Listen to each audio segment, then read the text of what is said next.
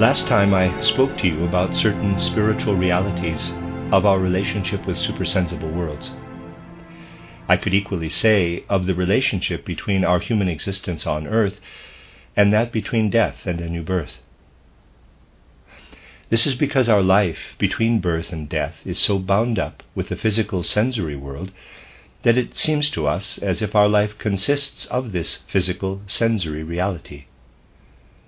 Between death and rebirth, on the other hand, our life is entirely interwoven with the supersensible world of spirit, and seems to be encompassed by that different reality. Today I would like to continue this theme by discussing several other related facts, and also the important conclusions we can draw from them. First and foremost, anthroposophic spiritual science can give us a vivid awareness that in considering ourselves here in the physical world, we find before us a real reflection, a picture of the supersensible world. A rock or a mineral is not a direct reflection of supersensible reality in the same way. Its nature is something I have described in my book titled Theosophy. By contrast, the human being cannot in many respects be understood at all simply in terms of what we see around us in the physical world of the senses. What surrounds us in physical reality allows us to grasp why salt crystals are cuboid in shape. While scientists have not yet fully explained what causes such things, we can say that a salt crystal can be understood in terms of what can be discovered directly in the realm perceptible to the senses. A human eye or ear, on the other hand, do not originate in and cannot be explained by factors in the physical sensory world, perceived by the physical senses. We are born with the inner form and external shape of an eye or an ear, bringing it with us as innate capacity. We do not acquire these either at fertilization or through powers at work in the womb. And the word, quote, genetic inheritance, close quote, will not do either as a vehicle for all that we do not really understand. This merely perpetuates illusion.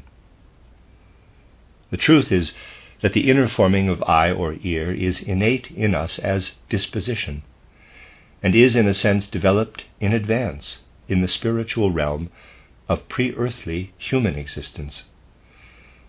This happens in collaboration with higher spiritual beings, the beings of the higher hierarchies. Between death and a new birth, in many respects, we ourselves develop the spiritual form, spiritual germ or seed of our future physical body. Then implant this spirit germ, after shrinking or contracting it to the necessary extent, into our physical DNA. By this means, spirit is filled with physical sense-perceptible substance, becoming a physical sense-perceptible embryo. But the whole form, the inner form of an eye, EYE, the inner form of an ear, are elaborated from the work we undertake between death and rebirth with supersensible beings of spirit.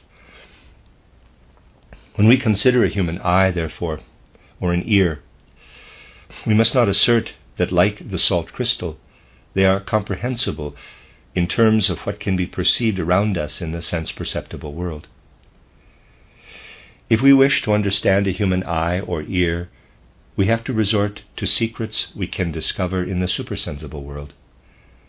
We must realize that the form of an ear, for instance, let's stay with this now, emerges from the supersensible world, and only after it has been so formed does it embark on its sensory task in the medium of air, hearing physical tones or speech sounds in the earthly realm in a physical way. Thus the human being is a reflection of processes and beings in the supersensible world. Let us consider the specific details of this for a moment. In tracing the inner form of the human ear, we look through the external auditory passage and see what is called the eardrum. Behind it sit the three tiny ossicles, which science calls the hammer, anvil, and stirrup. Passing beyond these, we enter the inner ear, which I will not now describe in full. The very names science gives to these tiny bones shows that it does not have the faintest idea of what is involved there. Illumined by anthroposophic, spiritual science, we can find, and I am moving from within outward in my reflections here, that the stirrup or stapes connected to the inner ear appears as a transformed, metamorphosed thigh bone or femur interlocking with the hip.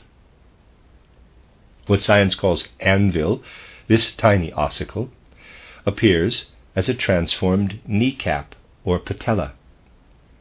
And the ossicle pointing from this anvil toward the eardrum, the hammer, appears as a transformed lower leg or shank, with the foot attached. Here the, in quotes, foot in the ear is not resting on the ground, of course, but on the eardrum. Inside your ear you do actually have a transformed limb.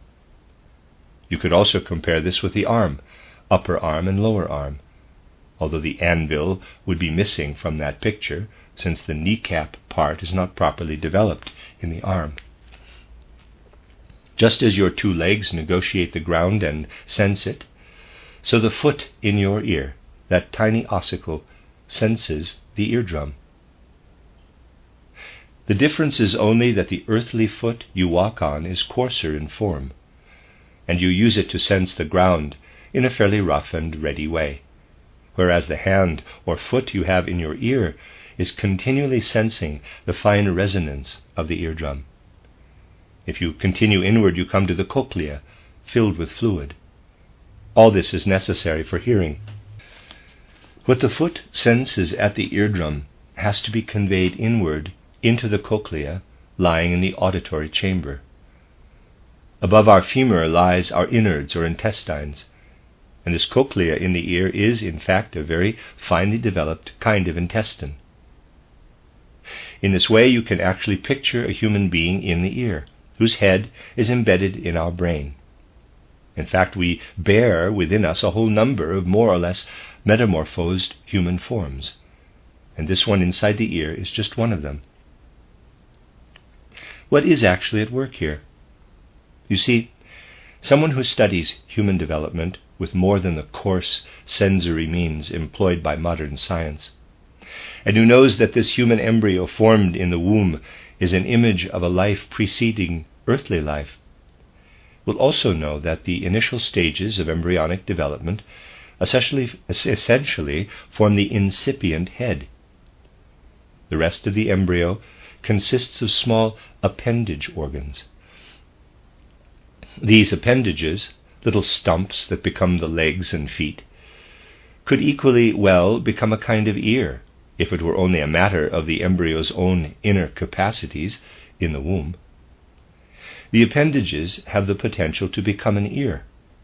In other words, the human fetus could certainly grow an ear down below there, as well as here and there. This seems paradoxical, but it is absolutely true. We could also grow an ear where our limbs are. Why does this not happen?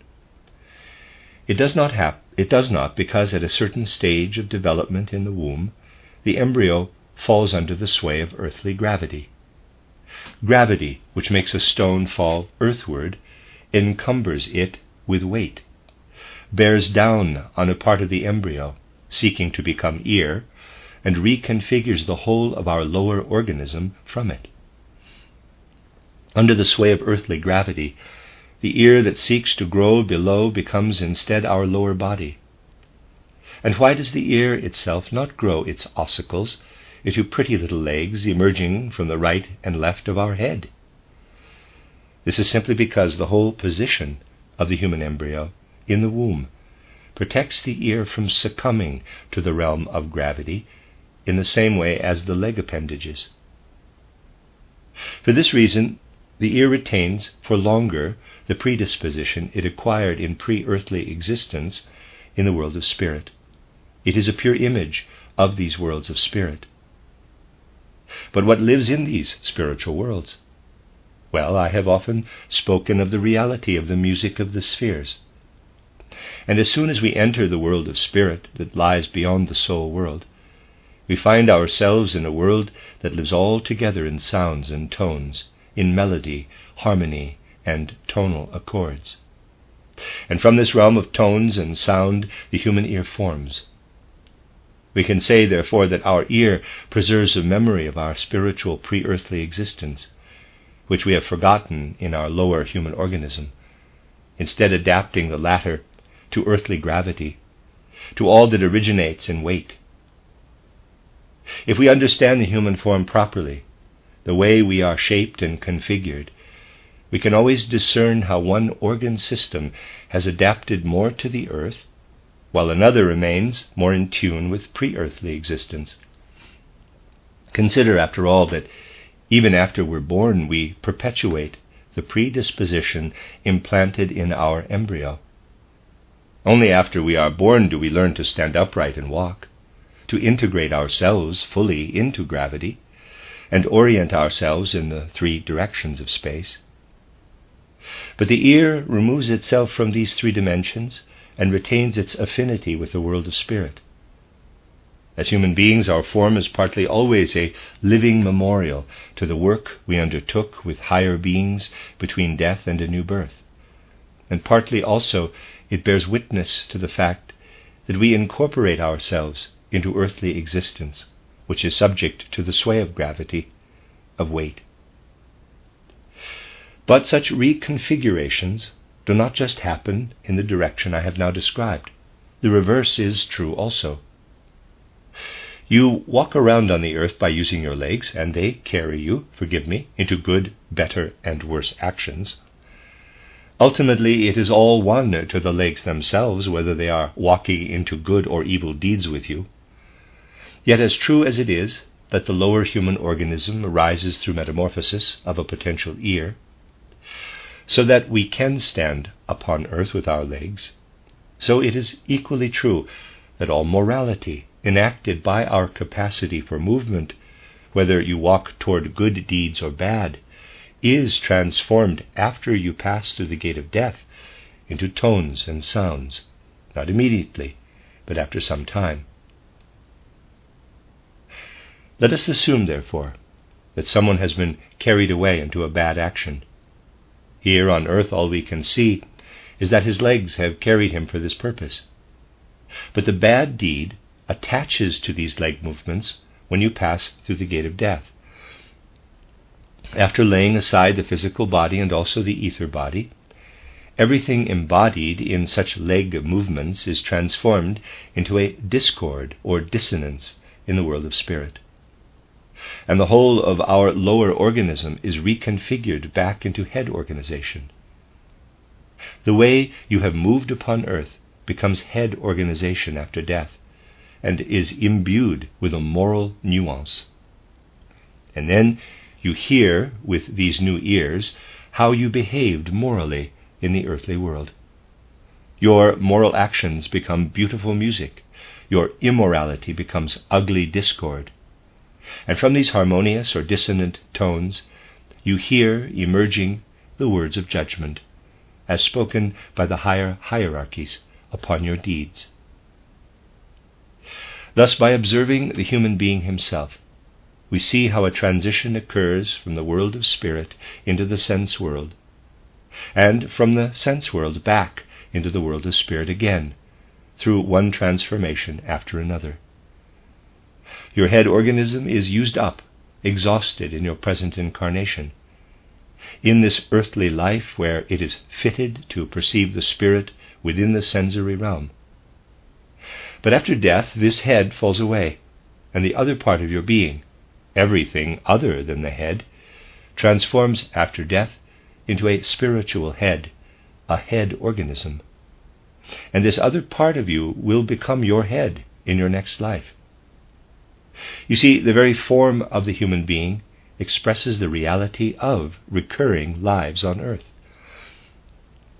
No one can understand the human head if he does not regard it as a transformation of the body a person had in his previous life. and no one can understand the body as it appears now without seeing in it the seed of a head in a person's next life.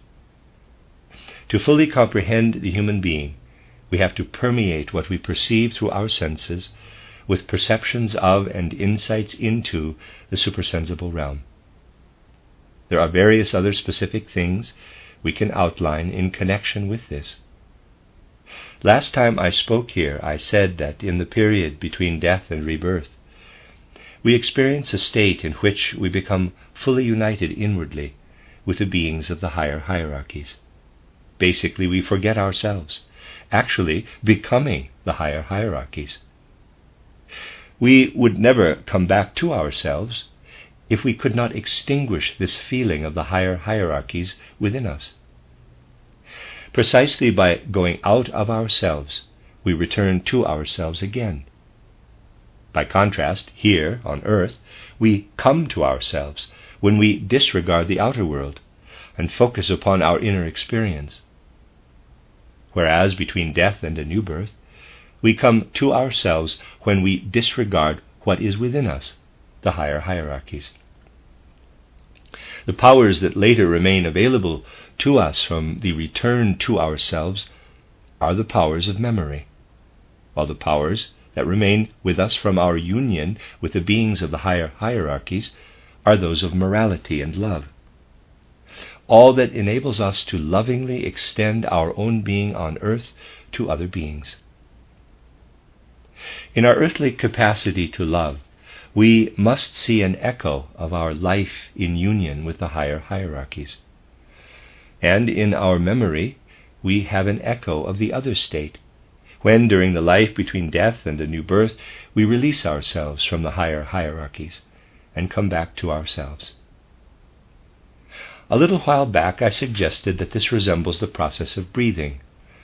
We have to breathe in to enliven ourselves, and then breathe out the, quote, air of death, close quote, one might say, since what is exhaled is not something we can live in. In the same way, we breathe spiritually in the world between death and rebirth, uniting ourselves with the beings of the higher hierarchies, then departing from them again. On earth we have an after echo of this heavenly breathing.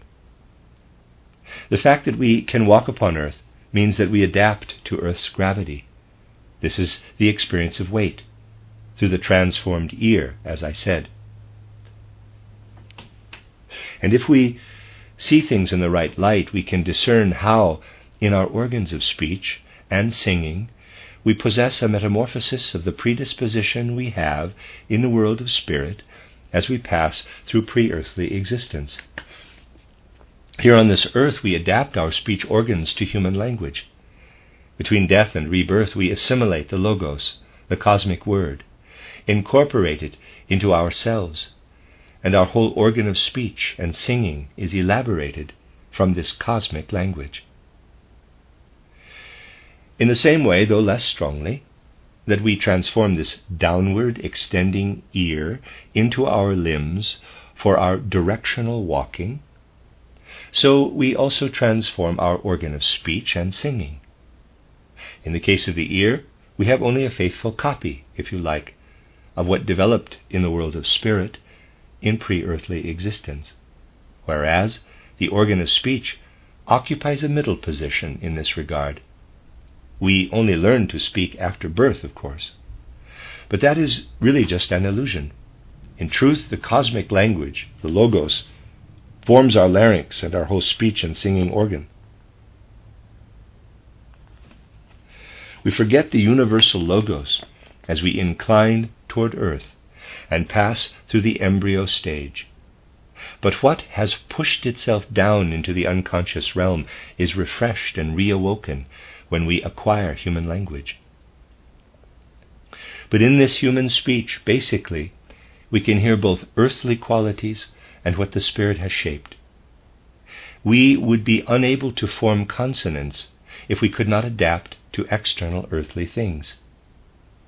If you have some sense of these things, you will be able to feel that one consonant is reminiscent of something angular, while another recalls something seed-like. In the consonants, we adapt ourselves to the forms, the configurations which the external world presents us with. In vowels, on the other hand, we voice our inner experience. If you say, ah, you know that something like wonder or amazement lives in you, which this vowel expresses. Oh, likewise, voices an inner experience. Each vowel expresses an inner quality. You see, one day science will be imbued with spiritual science, and will be all the more interesting.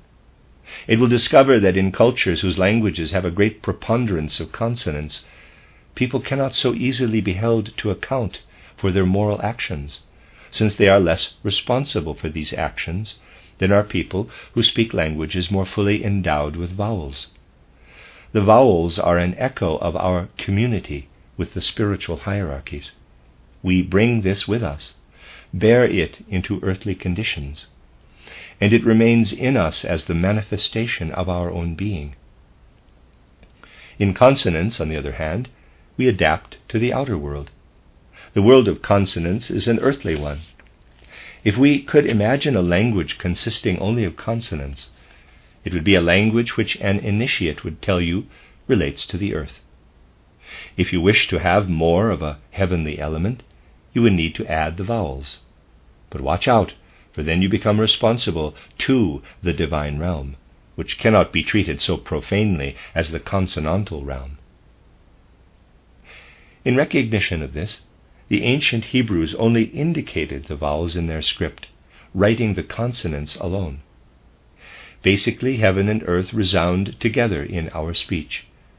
And here, once again, we see how we have something that belongs to our middle realm, and is, as it were, oriented in two ways, toward both the heavenly and the earthly. The head is entirely oriented to heaven, the lower organism to the earth, but the latter strives toward heaven, and to such a degree that it actually becomes it, once we have passed through the gate of death. Our middle sphere, which includes breathing, along with speech and song that are carried on the flow of breath, connects heaven and earth. This is why this middle sphere is in every respect the disposition in us primarily inclined to artistic expression, to the uniting of heaven and earth. And so we can sum up by saying the following. As we observe the developing human being, we find he is born without any orientation in the world. He cannot yet walk or stand. He is born with the potential to relate to gravity, something he acquired prior to birth, when gravity prevailed over his organism apart from the head.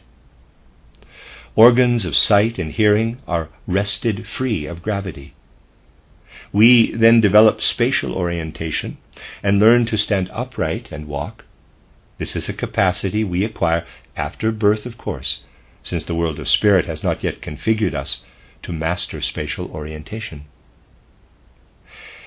If we did already possess this orientation, while we might be able to sleep on the earth, since after all the auditory ossicle that represents the foot has a horizontal orientation, we would be unable to walk.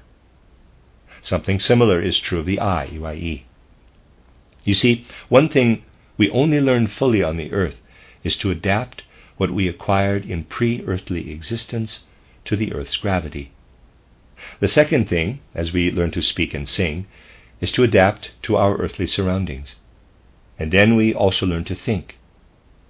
We are born without any orientation toward walking or standing. We are born without speech.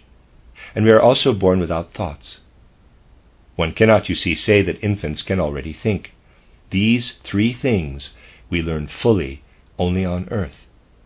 And all three are the metamorphosis of other capacities we possessed in pre-earthly existence.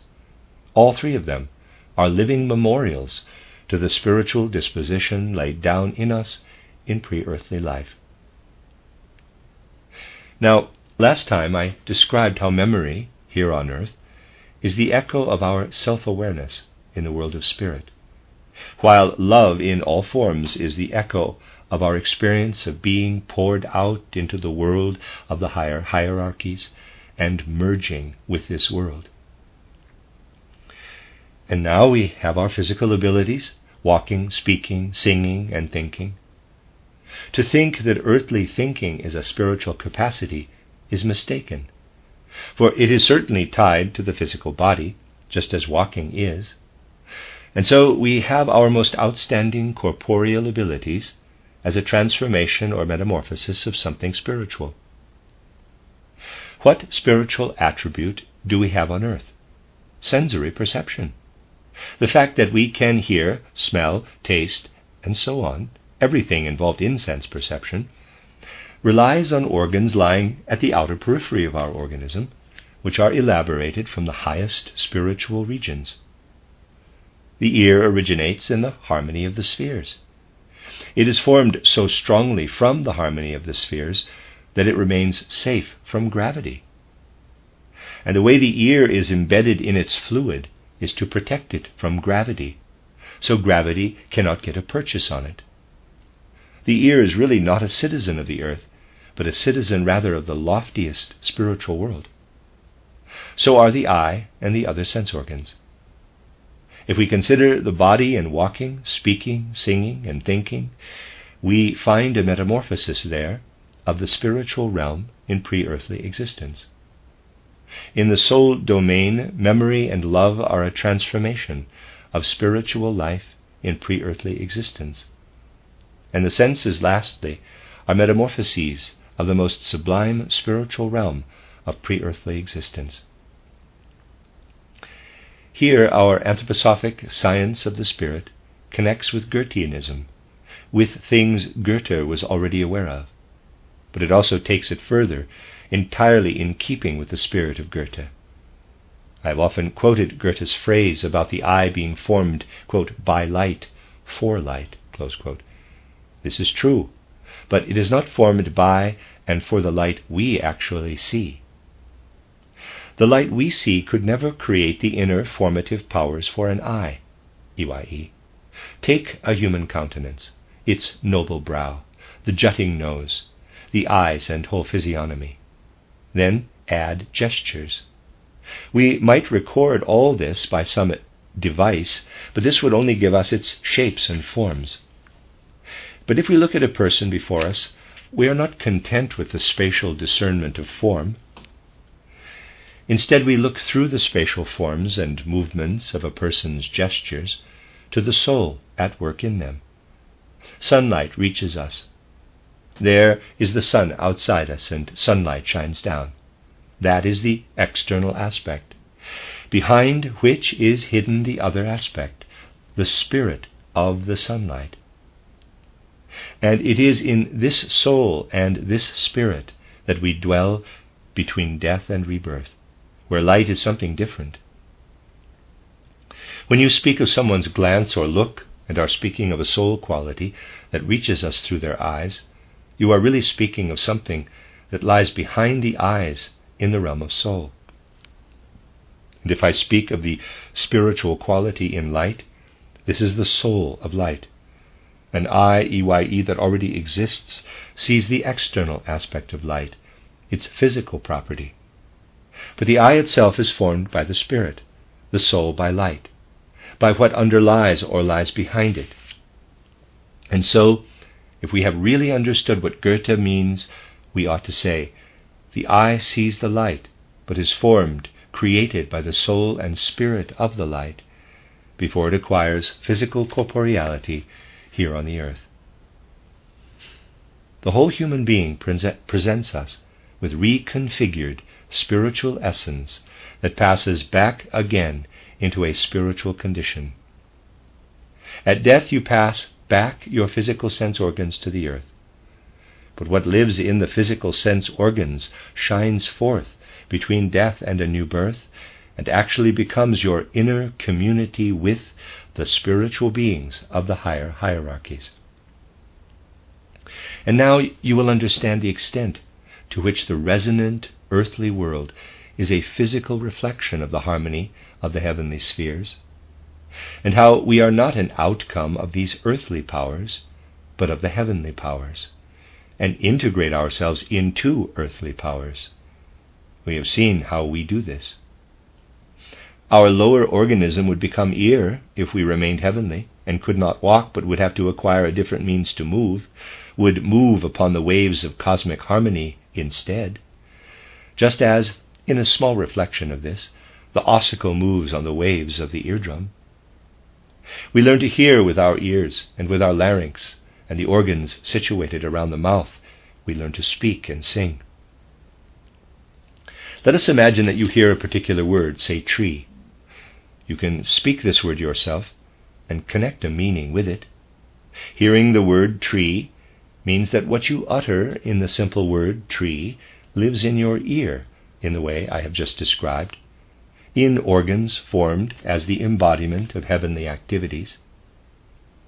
When you utter the word tree, this means that earthly air passes through the larynx and the instrument of your mouth in a shape and formation which manifests this word, which you also hear. But there's more than this, something not generally perceived sufficiently. When you hear the word tree, your etheric body quietly says tree as well. This is something you do not do with your physical body, but your etheric body. Through the eustachian tube, which passes from mouth to ear, etherically the word tree rises from within to meet the word tree coming from outside you. They resonate together. The two meet, and by virtue of this you understand the word. Otherwise you would hear it, and it could be anything. You only grasp it, understand it, because through the eustachian tube you say back the word coming from without. And as the vibrations from without meet those from within and interweave, inwardly we understand what comes toward us from without.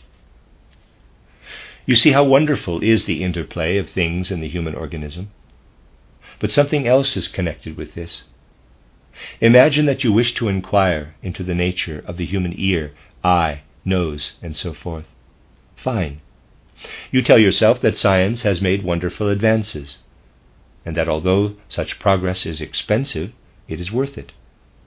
So we purchase ourselves a large volume on physiology or anatomy, or we sign up for a university course and attend lectures on the eye or ear.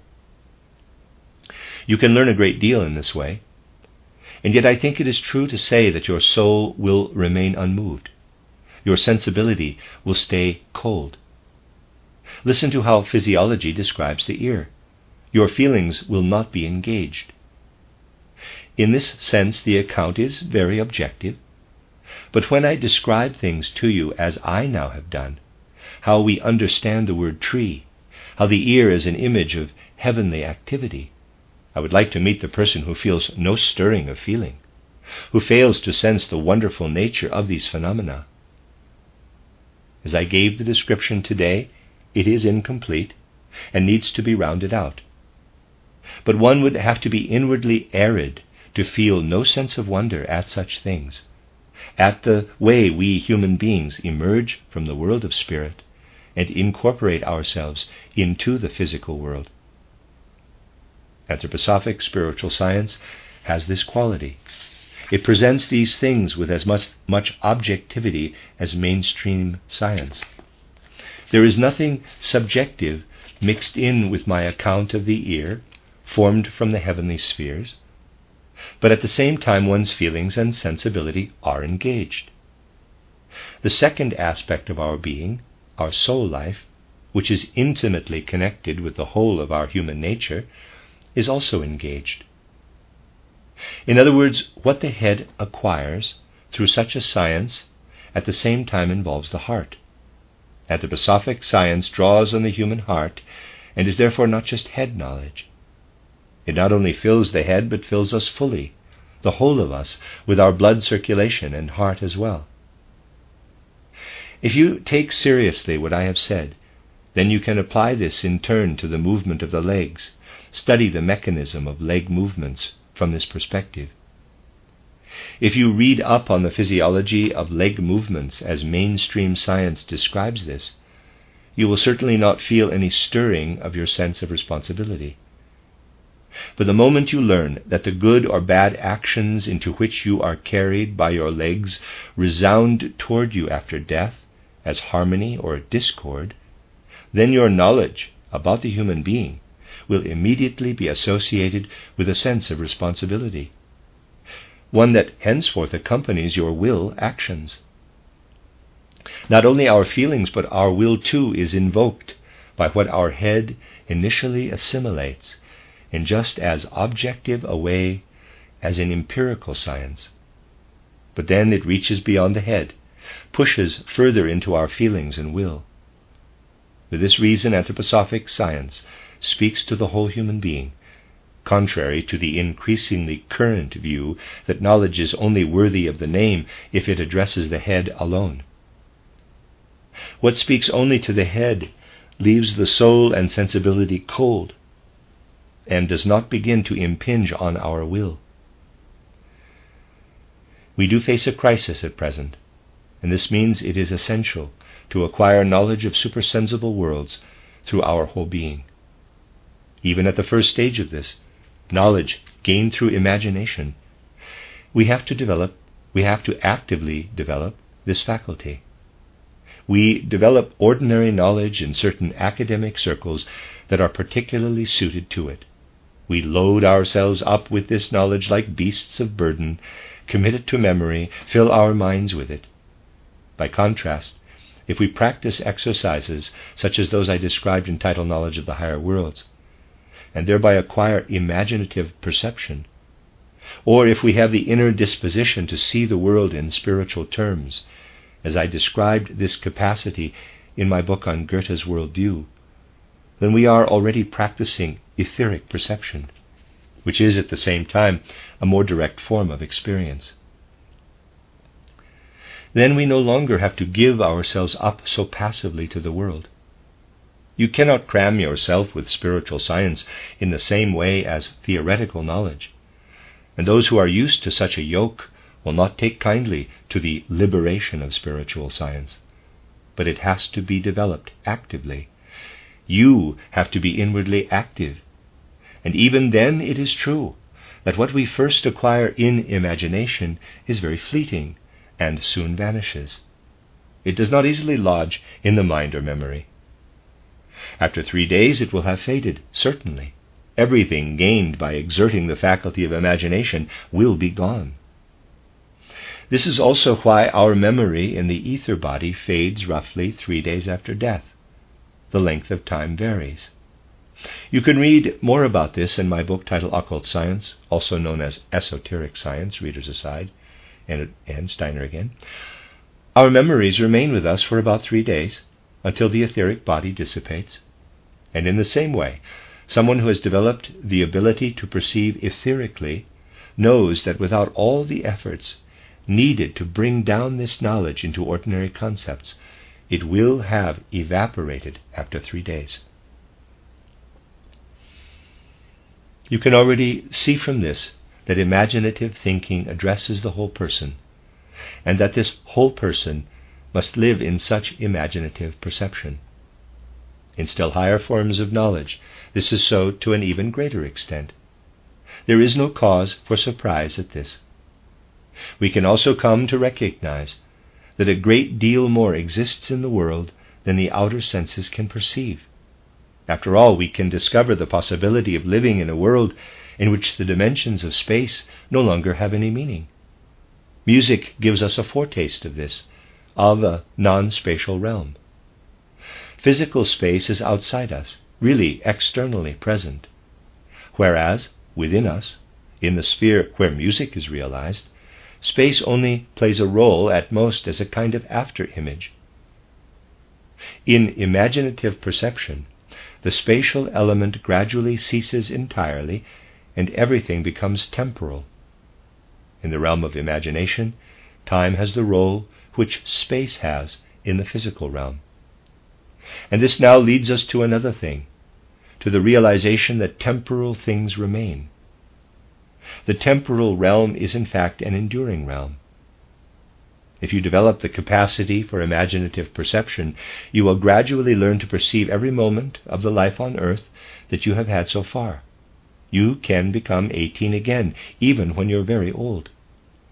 You can perceive your youth with the same vividness as you perceived it when you were 18.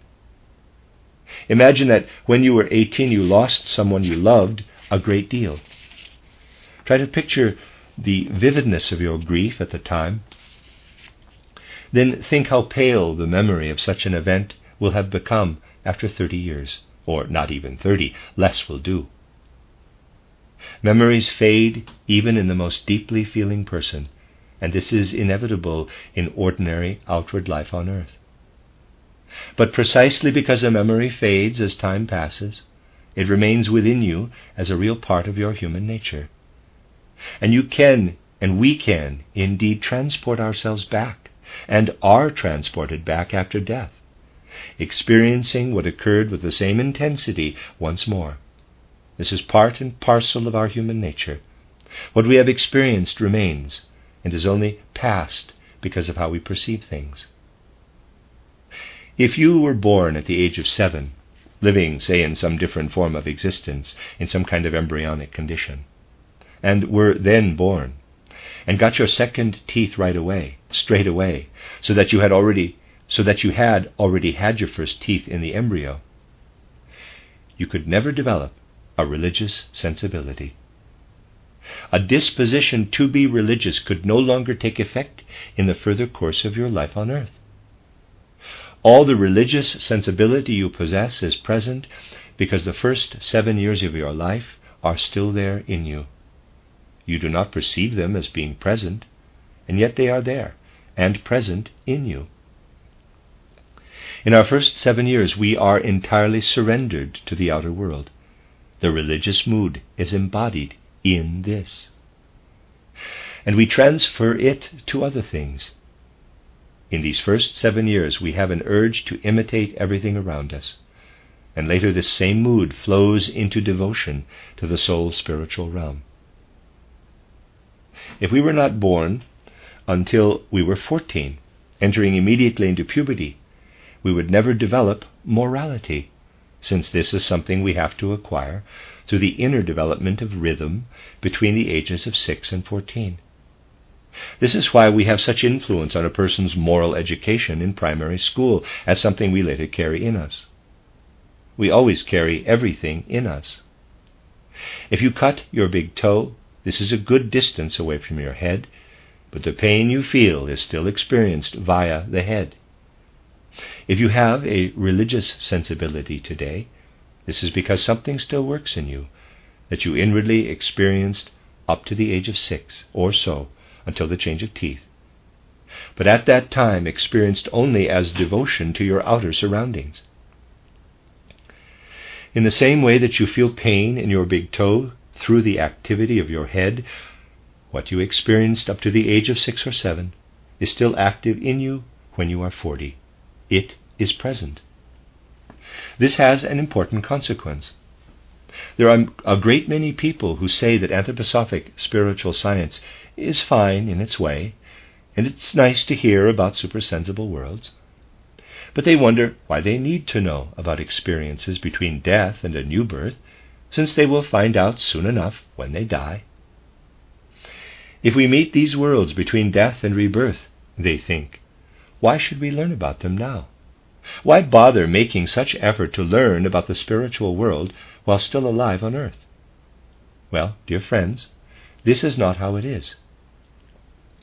The temporal realm is real, just as the spatial realm is reality here in the physical world. So the temporal realm, and even the super-temporal, is reality for the supersensible world.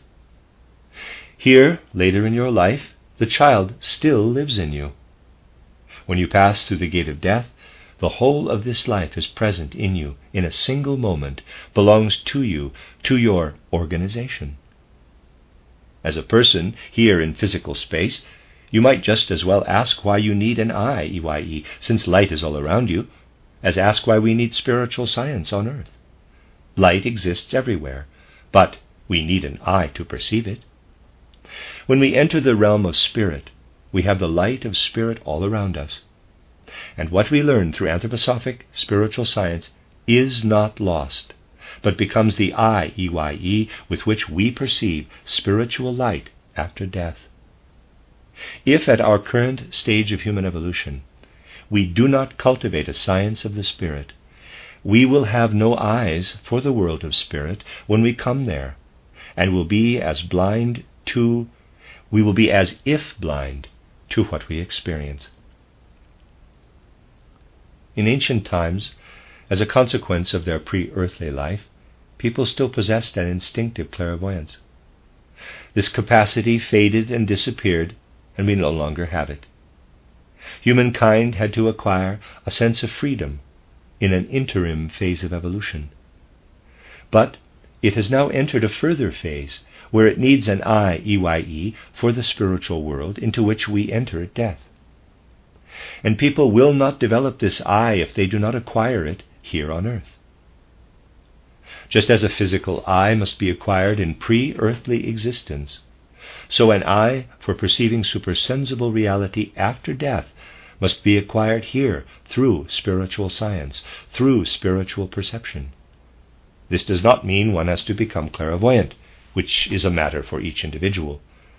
But the eye for spiritual reality can be developed too by using our healthy common sense to understand the results of spiritual scientific research. It simply is not true to say that we all have to gain perception of the world of spirit in order to believe what clairvoyants say. No, this is not so. If you use your healthy powers of reason, you will see that the ear is really a heavenly organ. The reality of this can only be discovered by clairvoyant research, but once discovered, it can be understood. One need only allow oneself to think it through and feel one's way through it. And then this recognition, through healthy powers of reason, of what has been discovered about the world of spirit, not clairvoyance itself, is what gives people clear vision after death. This eye of spirit is something the clairvoyant must also develop like anyone else. What we perceive through the faculty of imagination, what we see clairvoyantly, fades after a few days. And we can only retain it by bringing it down into the perspective of ordinary comprehension. Then we are compelled to grasp it in the same way as understood by someone to whom we impart it. You see, clairvoyance as such is not humankind's immediate task on earth. Clairvoyance need only exist in order to discover supersensible truths. Our real task on earth is to comprehend supersensible truths with our ordinary healthy powers of reason. This is extraordinarily important and is not acknowledged even by subtler modern minds. In Berlin, a little while ago, when I was explaining these things in a public lecture, someone stated it was very wrong of me to say that spiritual science can be understood through healthy powers of human reason. He asserted dogmatically that the inherently healthy faculty of reason can grasp nothing spiritual, and that someone who does perceive spiritual things is for that reason unhealthy. He criticized me in those very terms. Such things are highly characteristic of our times. The idea that anyone who proposes the reality of the spirit must be in some way mentally ill. No greater wisdom than this is needed, apparently, and such wisdom is, sadly, very widespread today. You can see from this how true it is, as I always say, that the time has now come again when humanity depends on assimilating spiritual understanding, integrating it, and living with it. Anthroposophic spiritual science ought not to be something we acquire only theoretically. Those who do acquire it, in a real sense, must be aware that they are forming a core of humanity, of spreading numbers of people who know that to be fully human requires knowledge of their connection with the Spirit. A magnificent feeling comes over us if we know this, and we must, above all, instill this knowledge into pedagogy and education. Ordinary head knowledge is morally neutral, really. As soon as we rise to spiritual realms, we discover they are imbued with morality. You need only recall what I said. In community with the higher hierarchies, we develop love, and morality on earth is only a reflection of our experiences in heavenly spheres. But how do we experience what we call good? We make this our lived experience by recognizing that the human being is not just a physical, but also a spiritual being. If we really live our way into the world of spirit, we learn to absorb the good through our spirit. This is also the fundamental idea entitled the philosophy of freedom. We learn to absorb the good through the spirit, and if we do not do so, we are not whole human beings. Then we are crippled or maimed. It is like losing both your arms. If your arms are amputated, you will be physically crippled. If you lack the good, you are crippled in soul and spirit. Take this idea and employ it, and its effect on feeling and will in education. Give people a living sense by the time they enter adolescence that they are only whole, only have the right to call themselves fully human if they are good. Then you will achieve real moral education, one fit for humanity. Whereas all tub-thumping moral sermons will achieve nothing at all. If you educate people to regard morality as belonging intrinsically to their individual being, and to consider themselves as crippled in some way if they do not have a moral compass, are therefore not whole, they will discern moral qualities entirely within themselves rather than as outward exhortations. No doubt many schools of thought will think this an abomination, un-German, and so on, although it is in fact the purest outcome of German thinking. It is something that brings the spirit as close as possible to human beings, to each individual. And this is essential today, because only the single and separate human being, the human individual, can take on his own full sense of responsibility in our present age.